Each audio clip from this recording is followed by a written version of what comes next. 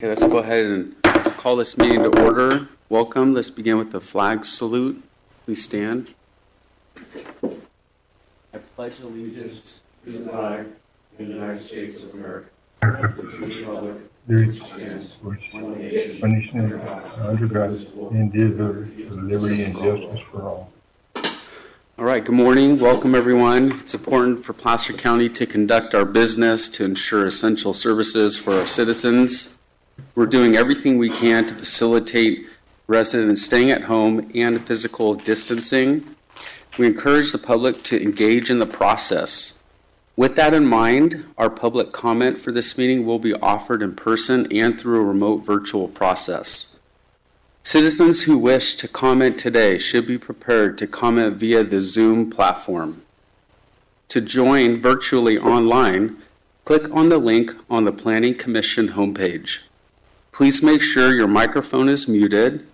You may also call in using our toll-free numbers to hear the meeting at 888-788-0099, or you can call 877-853-5247.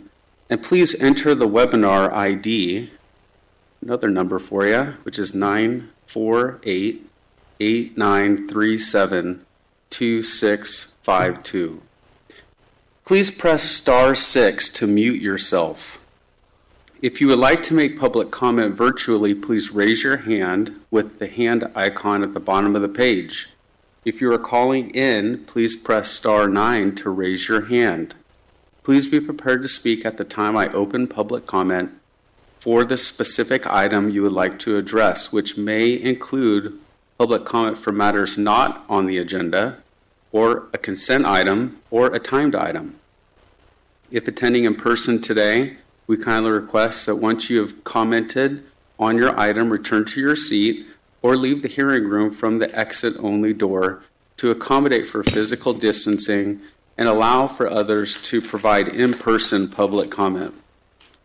Each commenter is entitled to 3 minutes of comment time. Thank you for your patience as we work to preserve the safety and health of all meeting participants, and that each citizen who wishes to comment has the opportunity to do so.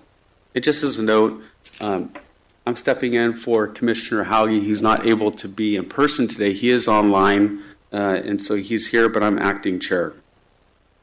Let's go ahead and move on to the Planning Director's report. So, EJ? Before we do that, if we could real quickly, Chair, I would just like to mention one clarification on the web ID for the Zoom meeting. That web ID number should be 948-0225-4863. So once again, 948-0225-4863. Okay, great. Let's take a roll call. Good morning, Mr. Cannon. Here. Mr. DiMattei. Here. Mr. Johnson. Here. Mr. Woodward. Here. Mr. Herzog. Here. Mr. Sevison. Here. Mr. Hauge. Here. Thank you. Okay, let's go ahead and move forward with the Planning Director's report. Good morning. Thank you, Chairman, members of the Commission. E.J. Avaldi with the Planning Services Division.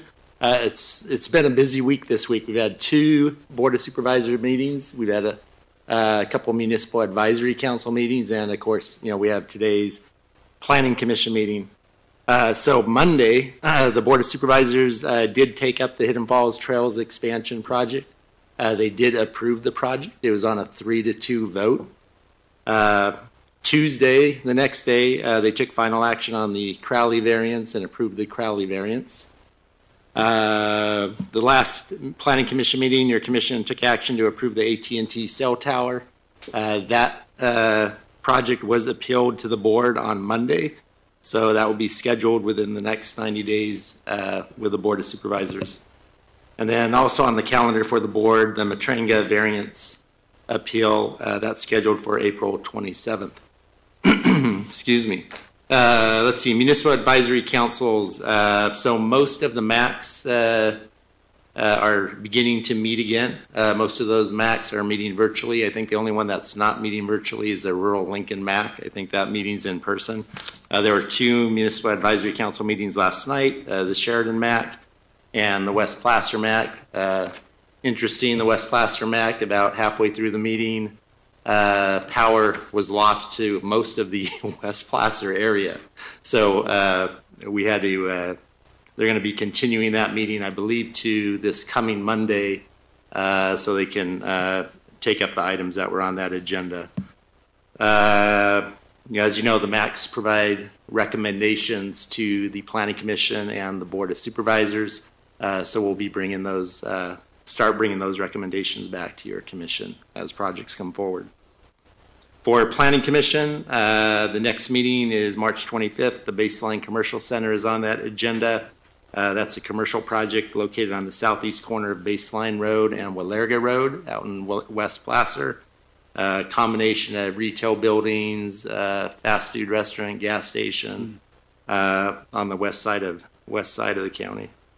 And then we also have items for the April 9th Planning Commission meeting. That's when you'll be asked to take action on the housing element. So that concludes my report, unless there's any questions. Let's see, what did you say was on the 9th? The housing element update. Okay, thank you. Not seeing any other questions from commissioners online or in person, so thank you for that. I will now open public comment for any matters not on the Planning Commission agenda. Let's just wait a minute for that. Anyone online? Okay, with no other comment or need for public comment for items not on the agenda, we'll now move to the consent agenda items. Would any commissioners like to remove any items from the consent agenda? Okay, let's ask people from the public. Any of the public, would you like to remove any items from the consent agenda? Anyone?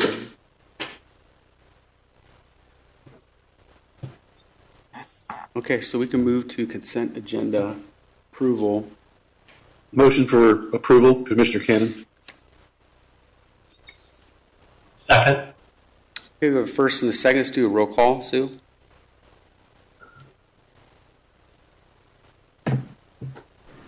I'm sorry, I didn't get the second. Hauge. Oh, thank you. Okay, I have a first from Mr. Cannon, a second from Mr. Hauge. So a vote for Mr. Cannon, please. Yes. Mr. DiMattei? Yes. Mr. Johnson? Yes. Mr. Woodward? Yes. Mr. Herzog? Yes. Mr. Sevison? Yes. Mr. Hauge? Yes. Thank you.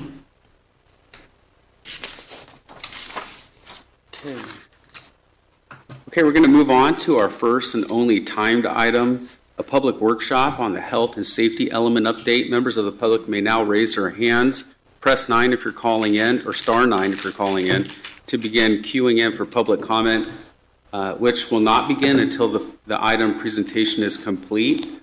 But Clayton, will you remind us of that number? Because I don't have that number here. Sure. The number for calling in is 877-853-5247 or 888-788-0099. The web ID is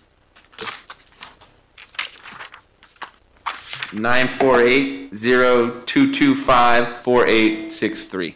Okay, thank you so much. And Angel Green, Senior Planner, will be presenting this item. Good morning. Thank you, Commissioners. Again, my name is Angel Green. I am a Senior Planner with the Placer County Planning Division. And I am joined here today with Eli Crispy, one of our consultants with PlaceWorks, who's assisting us with the preparation of the health and safety element update. And he's available by phone shall there be any technical questions that I'm not able to address. So I'd like to start first with an overview of the health and safety element. The health and safety element identifies potential health and safety concerns in the unincorporated areas of Placer County. It outlines the goals and policies to help protect the community. State law requires that city and county governments prepare safety elements as part of their general plans and to include specific information and policies about natural and human-made hazards, and to maintain, implement, and regularly update these elements. Recent changes to state law require that the cities and counties review their safety elements when their housing elements are being updated at least once every 8 years, and to make updates to the safety element to include new information and comply with new state requirements. And as you are aware, the Placer County is currently updating its housing element. Updating the health and safety element also allows us to bring together existing documents and plans that have been recently adopted or amended, such as the Placer County Sustainability Plan, the Local Hazard Mitigation Plan, and the Community Wildfire Protection Plan. State law also requires that the Board of Forestry review the adoption or amendment of a jurisdiction safety element as it relates to uses of land and policies in state responsibility areas, as well as very high fire hazard severity zones that protect life, property, and natural resources from unreasonable risks associated with wildfire, including methods and strategies for wildfire risk reduction and prevention within those areas. The Placer County's health and safety element was last updated or adopted rather in 2013 and contains the following hazard sections that you see here. They include seismic and geologic hazards, flooding, fire and airport hazards, emergency management, public safety, hazardous material, as well as avalanches and public health. Recent changes to state law require that the health and safety element also contain information related to policies to help protect the community from climate change and to include emergency evacuation planning. In response to new changes in state law, the Health and Safety Element Update proposes the following sections to provide consistency with state law and greater protection for Placer County communities. Climate adaptation section includes these new hazard sections. Those include drought, extreme heat, severe weather, agricultural and forestry pests, but also includes new information relating to emergency evacuation planning. Changes in state law as it relates to flood hazards require the safety element update to include flood mapping, identify responsible agencies for protecting against these hazards, and ensure continued coordination, develop policies to minimize the risk for new buildings and essential facilities. Changes in state law that address fire hazards require the safety element update to include updated fire mapping and mapping showing the locations within state responsibility areas and high fire hazard zones, identify responsible agencies for protecting against these hazards and ensure continued coordination, develop policies to minimize the risk for new buildings and essential facilities, and also identify residential developments that are located in hazard-prone areas with evacuation constraints. New laws relating to climate adaptation and resiliency require the preparation of a vulnerability assessment to show the risks from climate change impacts, to develop adaptation and resilience goals, policies, and objectives to protect the community, to implement strategies to increase community adaptation and to build resilience, and to incorporate those goals and policies into the general plan no later than January of 2022. Placer County did complete a vulnerability assessment that has been prepared in compliance with state requirements. The vulnerability assessment, which serves as an appendix to the health and safety element, was prepared as part of the Placer County Sustainability Plan. The vulnerability assessment identifies the climate-related hazards in Placer County and how susceptible populations and assets, sometimes referred to as sensitivities, may be impacted by these hazards. A total of 11 climate hazards and 6 different population and assets, or again, sensitivities, were analyzed in this assessment, as shown here on the screen. The vulnerability assessment has been updated as part of this process. It includes minor adjustments to incorporate new data and information that has become available since the assessment was first prepared in 2018. So we do have new information as it relates to the public safety power shutoff events, new drought data, as well as new vulnerabilities that have been seen in the Tahoe Basin. So in terms of outreach and stakeholder meetings, to date, public engagement efforts actually began back in 2017 as part of preparation of the sustainability plan, where staff met with more than 28 stakeholders, special districts, and interested parties, including each of the municipal advisory councils, all throughout the planning process in order to seek public input on adaptation strategies to address climate vulnerabilities, many of which informed many of the proposed changes here that have been incorporated into the health and safety element update. More recently, and in conjunction with the housing element update, outreach efforts also included a flash vote by email and text to interested parties. We also had a virtual public workshop during the summer of 2020. For stakeholder meetings, staff have met with key stakeholders. Those were held in 2020 and early 2021, specifically on the health and safety element update. County met first with CAL FIRE to discuss the regulatory requirements to be considered, as well as the review process that's required by the Board of Forestry. Staff also met with the Placer County Transportation Planning Agency and Airport Land Use Commission staff to discuss the necessary steps to determine the health and safety elements updates consistency with the Airport Land Use Compatibility Plan, or the ALUCP, as well as the general plan.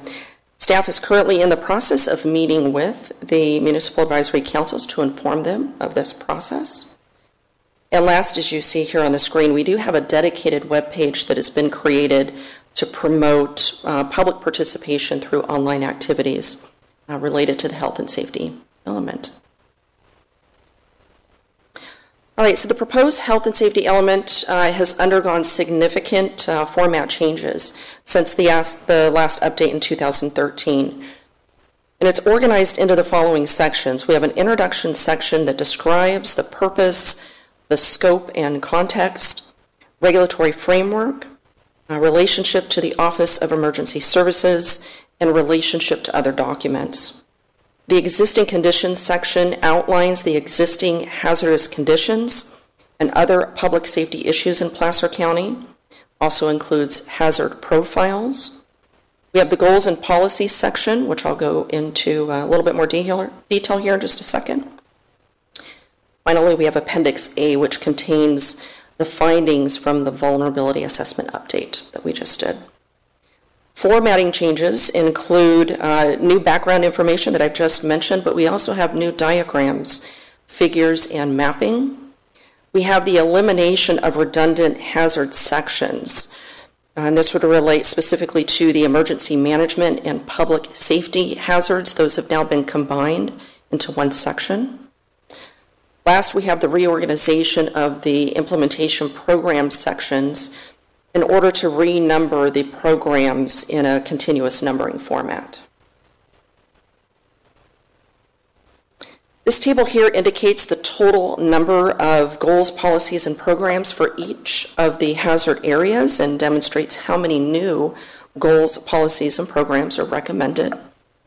In total, the proposed health and safety element update includes 19 goals, 114 policies, and 82 implementation programs. So I'd like to briefly cover the key revisions that have been included in this health and safety element update. First, starting with the revisions that have been made based on recommendations received from our key stakeholders.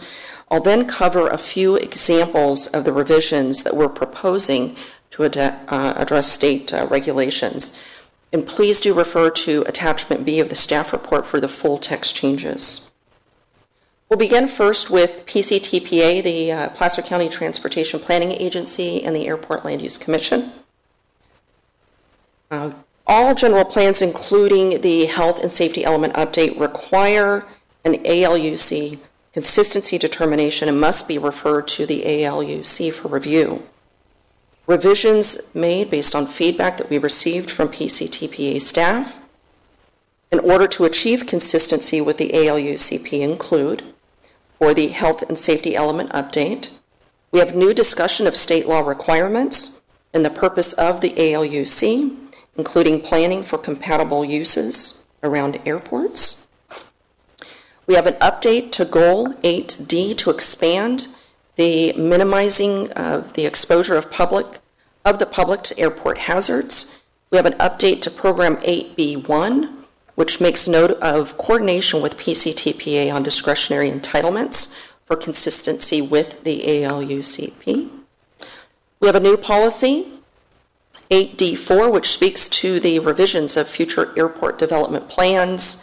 A new program, 8D2, which clarifies the county's review of projects located in the airport influence area.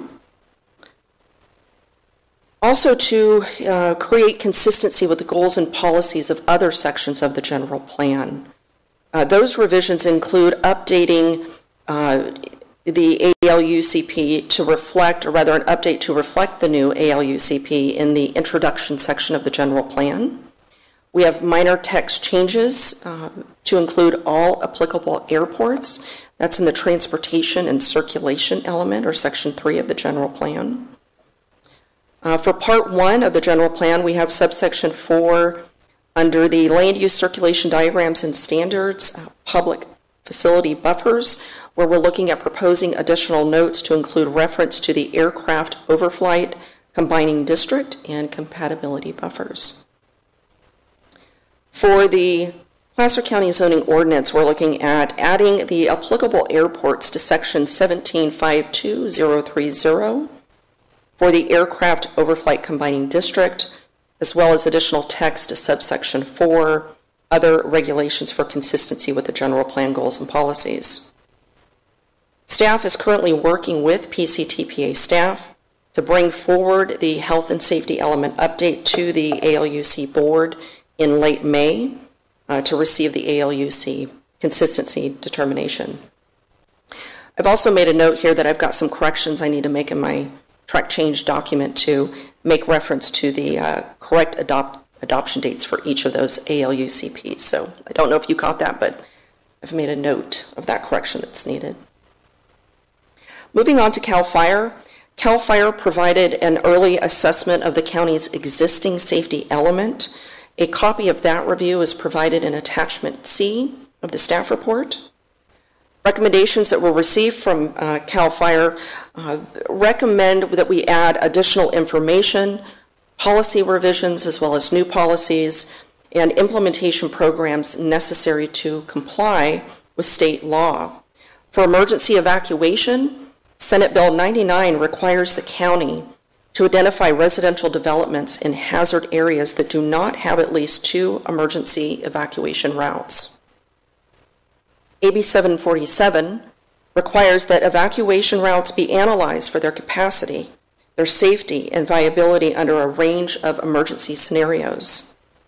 As recommended by CAL FIRE, the health and safety element update includes a number of maps and figures, mapping of the locations of high fire severity zones, as well as Figure 13, which identifies the location of residential neighborhoods lacking that second emergency access route. To address the requirements for AB 747, a new section titled Constraints has also been added to the Safe and Healthy health and health and safety element, excuse me. And this here identifies the factors that constrain the protection of the public. It also includes the unpredictability of disasters, constraints to routes that would be used as evacuation and emergency access, individual precautions, and economics that also may play a factor. We've also added policy 8C112, requiring the county to identify at-risk and critical care facilities in fire hazard zones with inadequate access and fire evacuation routes, and to implement a plan consisting of evacuation routes and shelter-in-place plans. CAL FIRE also recommends that the safety element include details of the Local Hazard Mitigation Plan, or the LHMP, and to provide a link to that plan consistent with AB 2140. Consistent with these recommendations, the health and safety element update contains a detailed discussion of the county's multi-jurisdiction LHMP, as well as modifications to Program 8EB, or rather 8E5, to update the LHMP every 5 years in accordance with regulatory requirements. Additional comments received by CAL FIRE relating to the goals, policies, and programs that have been added into the safety element address concerns relating to avoiding or minimizing the wildfire hazards associated with new land uses, develop adequate infrastructure if a new development is proposed in an area identified within the state responsibility areas or very high fire hazard zones, and working cooperatively with public agencies responsible for fire protection. The health and safety element update also includes a number of policies to address climate adaptation, which addresses Government Code Section 65302, Section G4B. Proposed Policy 8I2, by way of example, demonstrates the incorporation of the county's sustainability plan into the safety element necessary to create a more resilient community that can adapt to the hazards created or exacerbated by climate change. Proposed Policy 8C19, recommended by staff for the fire hazards section, and if I may read here, for parcel maps and tentative subdivision maps located in high or very high fire hazard zones, the county shall require the undergrounding of new electric utilities. For all projects located in moderate fire hazard severity zones or non-residential projects in high or very high fire hazard zones, the county shall consider all feasible fire preventative measures during environmental review. All projects shall conform to the utility requirements as specified in the applicable community or specific plan, as well as applicable design standards and guidelines. The goal here is to minimize or reduce wildfire impacts for new development projects that are proposed within fire hazard zones. All right, so next steps here. Currently, right now, the health and safety element update is out for public review, and that period closes on March 27th. The next month, staff is also going to be holding a workshop with our Board of Supervisors. We are currently meeting with the municipal advisory councils, and we expect those to continue through April. We expect CAL FIRE to finish their review and meet with the Board of Forestry no later than May 26th. For the airport land use compatibility plan and consistency determination, we expect to have that completed in May. Environmental review we should have wrapped up by the end of March. So after completing these steps here, considering all public comment that may be received, as well as any feedback that we may get from your commission today and the board next month, staff will work with our consultants to prepare the final draft and to have that ready and back to your commission for deliberation by midsummer for a recommendation to the Board of Supervisors. So that concludes my presentation, and I'm happy to answer any questions. Thank you, Angel. Appreciate that. Bring it to the commissioners here for any questions for Angel or staff. Anything? Okay. Anything online there? Just checking in with my commissioners online. Okay, not seeing anything at this point. Angel, we'll let you know if some things come up. Go ahead.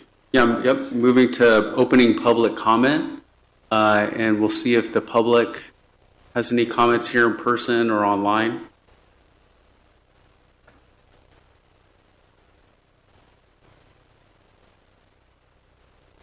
Not seeing any public interest to comment, we'll close public comment, and then we'll move it to a discussion with the commissioners. So any discussion needs to happen? Comments?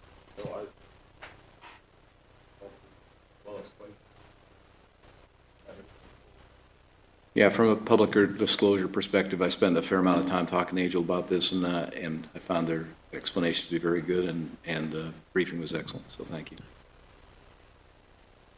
Wonderful. Yeah, I think considering, where we're headed with evacuations and wildfire, I think it's important for us to make this a priority with our mitigation, and so appreciate these efforts in the county as we try to improve what we do in our practices and making people safe and really thinking of hazards before they happen. So thanks for your good work in that. I think at this point, it kind of wraps up our presentation. So I'll go ahead and adjourn the meeting. Thank you.